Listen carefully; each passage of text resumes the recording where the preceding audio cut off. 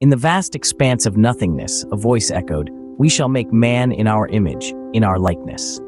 A spark of divine intention, a blueprint of divinity, sowed the seed of life.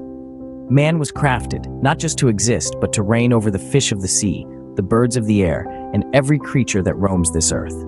In his image, man was created, a mirror to the divine, both male and female, reflecting the multifaceted nature of our Creator. And with this creation came a blessing: to be fruitful, to multiply, to fill and subdue the earth, to have dominion over all living beings that move on this earth.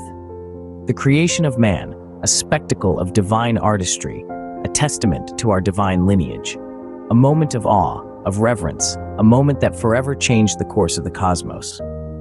If this resonates, do subscribe and like this video. Thank you. In the beginning, there was dust, the raw clay of creation. The Creator's hand reached out, shaping this dust into the form of man. Each detail meticulously crafted, every feature a testament to divine precision. From the intricate weave of the veins to the complex structure of the brain, man was formed, a masterpiece in the making. Then, the moment of animation. The Creator breathed into the nostrils of this clay figure. It was more than just air. It was the breath of life itself, a divine spark that ignited the dormant form. And so, man became a living being. Thus, from the dust, man was born, not as a mere creature, but as a reflection of divinity, a living, breathing testament to the Creator's power and wisdom. But this was just the beginning.